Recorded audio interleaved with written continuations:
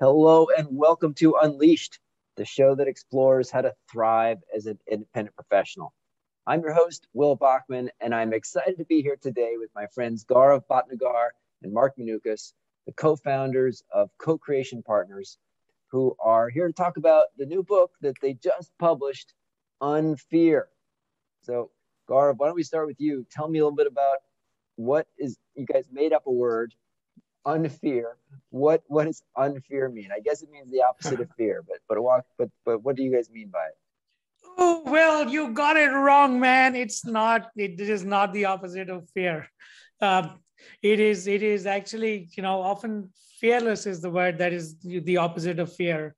And the reason why we created a word is because we couldn't find a word that quite described what we were trying to communicate in the book. And so unfair is an idea that if you can reframe your relationship to fear, you can actually find learning and growth in it. Most of us have a reactive relationship to fear, which is about trying to protect ourselves and trying to feel safe. But actually, fear is often a cue for learning and growth. And that is what unfair is all about. And how do you engage with that? Because when you do that, you actually help yourself and your organization achieve breakthrough performance and employee well-being. So that's really the thought behind the book. Okay, great. So that helps anchor us. Let's introduce each of you, which we didn't do. So you come both both from McKinsey, but with slightly different kind of training background there. Mark, why don't you give us your background at the firm, and then Gaurav can tell us a little bit about his training, and then I want to get back to the book, but just to kind of anchor people, to let people know a little bit about the type of work that you do together. Mark, do you want to tell us? Yeah, absolutely. And I think Gaurav and I come at this from very different backgrounds and sort of life experiences, which is great. So we've kind of merged on this single theme of fear as being, a leverage point in an organizational system, but from very different life experiences. So my background and training is as an engineer, and I, came to McKinsey out of the Navy.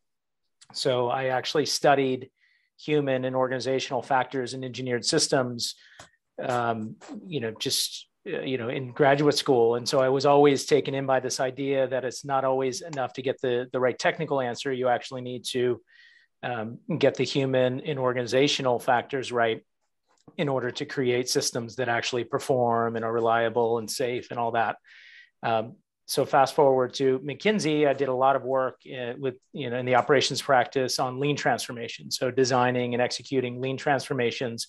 And over time, while we, talked about mindsets, I was always frustrated. I would come back to clients 6 to 12 months later, and despite our brilliant plans and solutions and, all the energy that we brought to a client, I just didn't see these programs really be as sustainable as I thought they would. And, ultimately the reason for that was because the mindsets and the underlying fears that people had weren't, effectively addressed. And so it just, a lot of this resistance within an organization was just left to fester. So I met Gaurav at some point along the way. He had left McKinsey to start Co-Creation Partners. I was still at the firm, and we both ended up working at the same client.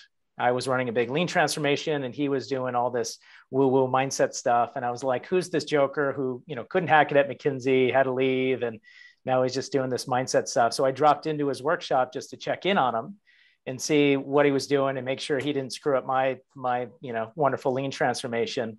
And it was tremendously eye-opening just to see how, people can really get beneath the surface of their own mindsets and help them, figure out what drives them and how that's sort of a component to creating system level change as well. And so that was sort of a missing component for me.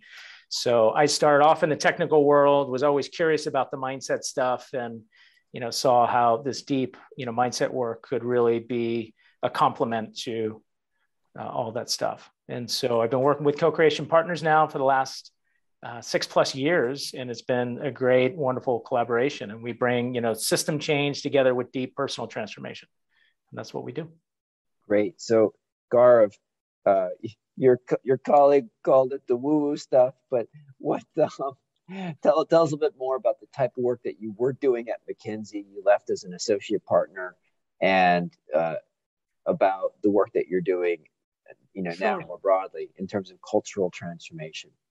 Yeah, so I actually, when I joined McKinsey, I was also not doing this work. I joined McKinsey in the marketing practice to do customer insights and marketing strategy. So hardcore statistics and stuff. And 3 years into McKinsey, I think that was the first dot-com bust. And suddenly I was on the beach for 6 months. And, I said, man, I'm going to get fired. And one of my mentors had just moved to South Africa to the Joburg office. And he invited me to come down there, and I fell in love with the place. So I decided to move there. And when I was moving there, he told me, hey, Gaurav, forgot to tell you, the office is not doing too well. And we've tried everything, nothing's working. And there's this, stuff coming from Australia around mindset and culture. And, and we're going to try it on ourselves. And I said, great, but why are you telling me all of this? And he said, because we want you to be one of the leaders of this. And I told him, you want me to do what? And he said, I want you to be a leader of this. And I looked at him and said, I don't do touchy-feely stuff, the woo-woo stuff, as Mark says. But so kicking and screaming, I went into a workshop, and let's just say it was life-changing. And that was 21 years ago. And, it transformed that office in South Africa. It transformed who I was as a person. And I basically committed myself to helping organizations achieve their potential by helping individuals achieve their potential. So the way I describe it, I do work in the space of human potential. In the firm, it used to be called the org practice, and it used to be called the mindsets and behaviors sub-practice. But quite honestly, it's all about human potential and helping people reconnect with their power. And from that place, show up in their work and their personal environment so that they can be much more than what they ever imagined.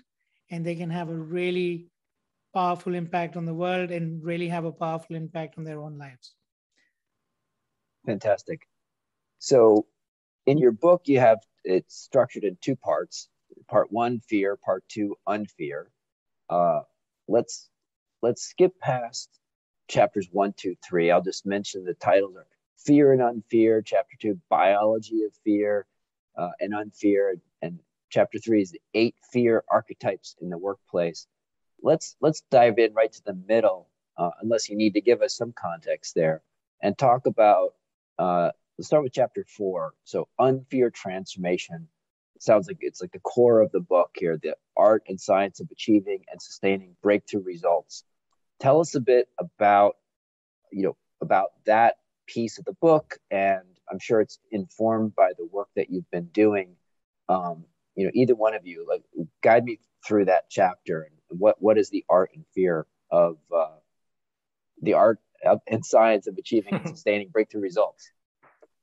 Yeah, absolutely. I'll jump in, Will, and I'll spend just a moment just talking about the first few chapters, because I think it's important. It's helpful for people to be aware of how fear-based patterns are showing up in either their own lives, their own leadership styles, and on their teams and organizations. So that's sort of the intention with those fear archetypes.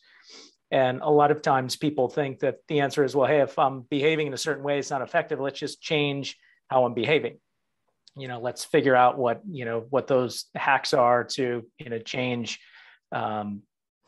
action, and that changes results. And what we try to get across in Unfear, in that chapter 4 that you mentioned, is that's not enough. It's not enough to just change your actions. In order to really create a deep shift in effectiveness, either at the individual, team, or organizational level, you've got to get down to that mindset level, and you have to shift the deeply held beliefs that you have about your own fears and yourself and other people, in order to create real sustainable changes in how you act in the world. And so we talk about how how you see the world is conditioned by, how, you get the mindsets that we hold. And so that's the place at which you need to intervene. Okay. Can I jump in? Yeah. So Will, let me ask you a question. What do you think are the two superpowers of human beings? Wow. Two superpowers. Man, I mean, the ability to speak and the ability to cook a great omelet. I love that, man. I'm not sure, man. So I think, yeah, you got one of them right. So I think we talk about the two superpowers of human beings being the power of imagination and the power of language. Okay. And in chapter 4 starts with the interesting assertion that what you imagine is what you create, right? So the art and science of achieving sustainable breakthrough results is to start by understanding that you have the power of imagining the future. And if you imagine it as a negative thing, it creates a negative future. And if you imagine it as a positive thing, you create a positive future. So for example, you imagined inviting us on your podcast, right? And then you use language through an email to send us that message. And we imagined that would be an amazing thing to happen. And we said yes. And together, we then made it happen. So people often think of language and imagination as seeing things the way they are and describing things the way they are. Actually, language and imagination creates the future. So the book talks about how everything needs to start inside out. First, reframe what is inside as in terms of an individually held belief, a team held belief, an organization held belief. And then when you reimagine that, then take actions in terms of communication that allow us to make that come to life. Yeah. So that's fundamentally at the core of the model. Well, this all certainly resonates with me. I mean, I certainly find that in my own practice, just in running my own business, that fear is a very present thing, and that it's when I find myself where there's some task or some project that I'm procrastinating on or not getting to, usually fear is at the root of it. Fear of what you'll discover when I start the project, or when I, like if I get a contract from some client and I'm procrastinating looking at it, it's probably because, I don't want to deal with it. Or you're just like concerned what you'll find when you open it up. So it really does resonate with this idea of addressing fear and helping, clients move through that. Tell me about some of the practical, tips that you have for companies of, identifying fear and how to get to that state of unfear, of how to, move through that. Mark, you want to take it? You want me to? Yeah. I mean, so there's a lot of, practical things we offer in the book, but let me preface, anything we share by, I don't think there's any super quick solutions here necessarily. I think part of, in order to change your mindsets, it takes some real work. So I don't think we offer any quick fixes in the book necessarily, but it does start with awareness, and then, leads to choice. That's a really important part, and it takes a lot of practice. And so part of what we're trying to do is help people become aware of, what are some of the ways in which fear is showing up in their life, and what sort of patterns of behavior does it lead to. So, Will, you mentioned, a little bit of fear that maybe leads to some procrastination. It's amazing how often people aren't necessarily aware of how fear is sort of driving those patterns of behavior. So just becoming a little bit more aware of it to begin with is a really important first step. And then we talk about a lot of, various mindsets and practices that people can apply at, the individual level, the team level, and the organizational level. And so, one very practical one in particular is we recommend that people meditate. It takes some real practice to understand how emotions show up in your body for instance, and to not become so reactive to, emotions in the moment. So, practice like meditation can really help people, sort of create some space between, a situation and their response or reaction to it. And so that's one very practical action that we recommend. There's others that we can get into as well. I'm curious what questions he sparked, but Gaurav, what would you add to that? See, Will, I've turned him into a woo-woo guy. He's talking about meditation being practical. Can you imagine an engineer saying that?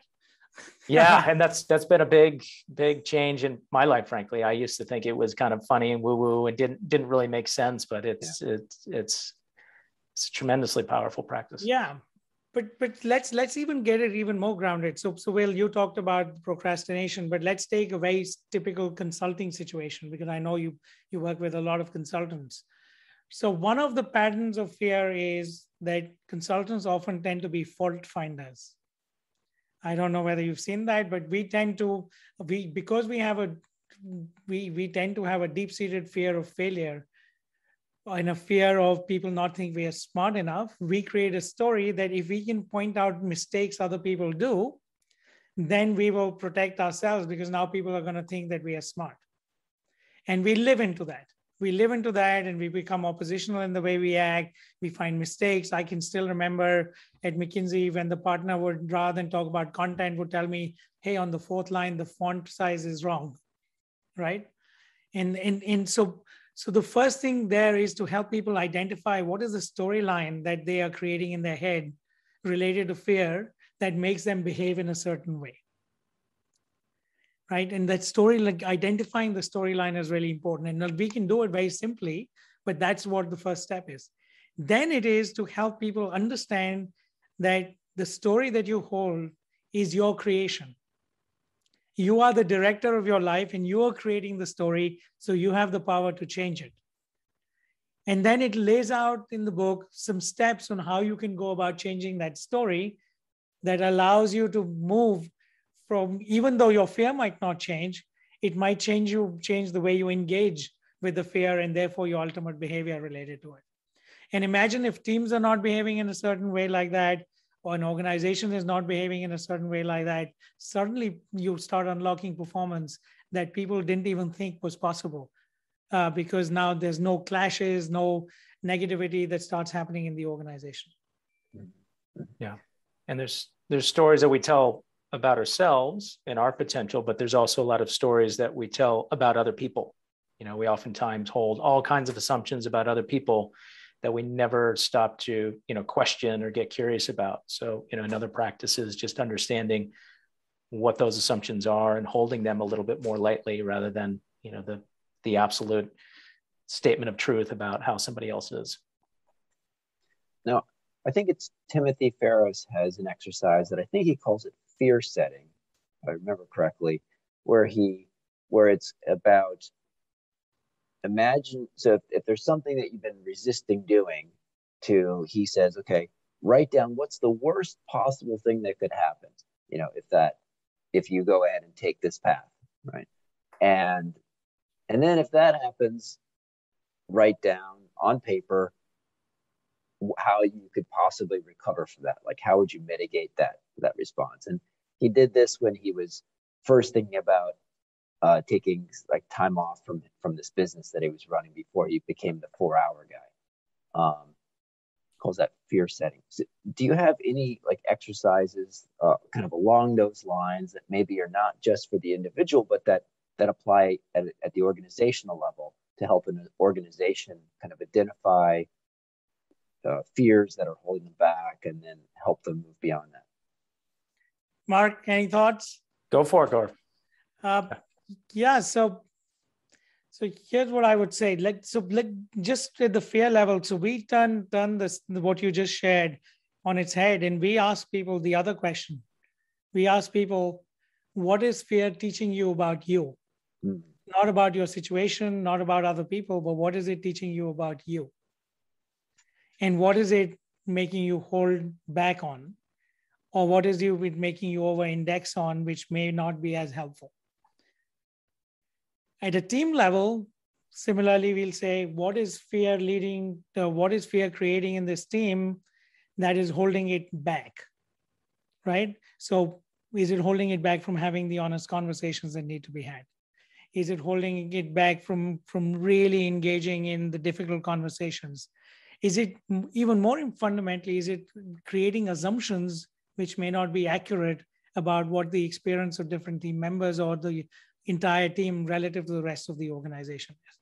And similarly, at an organizational level, the questions we ask related to fear are some very important strategic questions, which is, if you did not have this story inside your head, what strategy or achievement would be possible for you?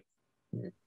Right? Because more important, Peter Senge says this, more important than the strategy that someone comes up is the mindset which leads to the strategy, because the mindset is what is conditioning the strategy. So we asked the question about, if you did not have this mindset, or if we gave you a different mindset, what different strategy would emerge, and how would it shape the organization differently? Okay. Can you tell me a story about a client that you've worked with that helped inform this book? Mark, Yeah, there's definitely a few. Do you want to, Gaurav? I think one that's pretty powerful that you were more directly involved with was John and the factory in the South. Yeah, so yeah, that's a fun one. It's not a fun one. I'm sure it was not their experience of it, but it's an interesting story. And this is the story of a factory manager who we call John, but it's a real story. And John was basically told by the headquarters that he needed to do a headcount reduction of 250 people in a factory of about 600. Now you can imagine the fear it created in him, the fear it created in the site, and all of that. Now John decided that his response to that was that he was going to focus very heavily on headcount reduction. And not only that, on every presentation, he created a thermometer which showed how, and with 250 on top, and every time someone was let go or someone was retired, the thermometer would move up. And when we went into work there, John shared it with us and said,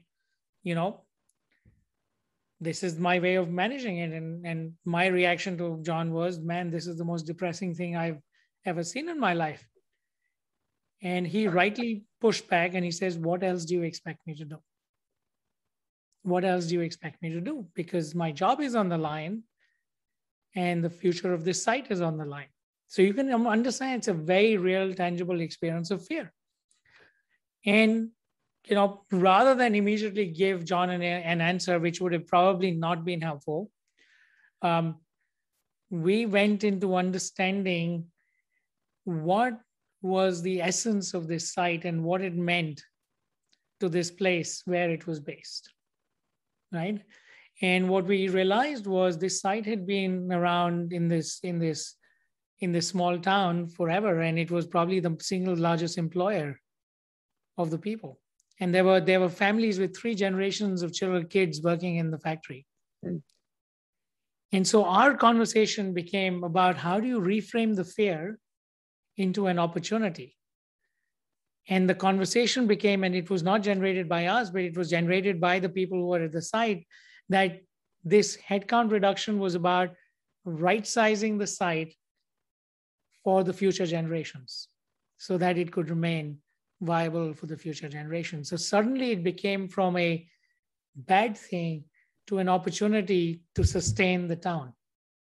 And it was amazing when this shift happened, how the people who were going to be let go, actually till the very last day, when they shut down one part of the plant, delivered at their best. And when they left, it was literally like everyone was clapping as they left on that last day. And they were heroes rather than victims. And interestingly enough, post that, within 6 months, a number of them were hired back. And then now that plant is got a number of new investments in, because it's been able to right size, and now it is a growing, successful plant. But it's about reframing of that story and helping John and the rest of the site together come up with a new story about the future and about why this is happening, rather than, oh my God, if you don't cut people, this bad things are going to happen, and da da da da da da da da da. Yeah. And what happened in that situation, we see this, with a lot of our clients, is leaders are stuck in this dilemma where either they, try to use fear, aggressively to create results. And they know there's probably some, drawbacks for the well-being of employees, but they just say like, but we've got to get the results. So they're kind of using fear to make things happen. Or they, sense that, hey, fear is not a good thing, and we need to suppress fear and kind of create a nice working environment and, avoid the tough conversations and all that. So leaders are stuck in this, we call it the dilemma of fear. And what we encourage them to do is there's a more creative response that gets them to just reframe fear, not as a good thing or a bad thing, but just as this opportunity to learn and to grow and to do something more effective than they would have thought otherwise. And so I think that's the kind of heart of fear, is making that reframe. Unfear, I should say. Tell me about the phrase, freeing the angel in the stone. You've not heard of that before? So have you? So Michelangelo is supposed to have said when he carved David that I saw an angel in the stone and I said to carve it free, right? And that's at the core of the eye-level transformation that we talk about, which is often people see themselves and other people as problems that need to be fixed.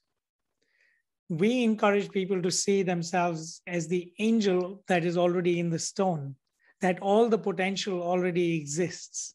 And the work of organizations is to carve away the junk so that that angel can emerge. So it's not about fixing anyone. It's about helping people reconnect with their potential. And from that place, not falling into a victim mode of, oh, life is terrible and so on, and I am ineffective in things, but actually from that potential, finding the ability to choose to live life from mastery and therefore express yourself at your fullest. And when you express yourself at the fullest, well, you cannot actually judge other people because you also see the potential in other people, which is what the angel in the stone is all about, seeing everyone as having amazing potential. Are there just like a handful of exercises or questions that we should ask ourselves, or practices that you want, readers to really take away from this book? Mark? Well, I think on the, certainly with the, the angel and the stone, I mentioned meditation. I think that's a really important one, particularly for the people out there that might be skeptical of meditation. I think sometimes it does come across as kind of woo-woo stuff, but just kind of tie it back to the angel and the stone. A lot of times we become so lost in thought, so identified with some emotional state or thought pattern or some label that we have for ourselves, that we kind of get stuck. And part of the idea with meditation or that practice is to understand that really who you are, the core essence of who you are, is not any of that stuff, because that stuff is constantly changing, and it's not fixed, not who you are. So it's training yourself or helping yourself realize that you're already not identified with any emotional state that's fleeting. You're not identified with any label that could change. There is some deeper essence to who you are that just gives you a lot more psychological flexibility and much more choice to choose to change your stories and to show up in a very different way. So I think that's, if I was to leave people with any like real practical thing, it's start that practice and see where it takes you. Okay, Gaurav, what would you say? Yeah, let me give you very quickly 3 ideas. At an intrapersonal level, the question is why, what can I learn from this? What can I learn from this fearful situation? At a team level or an interpersonal level where there's dynamic which is going wrong, which is to say, is the question, why am I making a different assumption from this other person? And at a strategic level, the question to ask is, which I've already talked about, which is how is my mindset influencing the strategy, and what new strategy would emerge if I did not have this mindset? Hmm.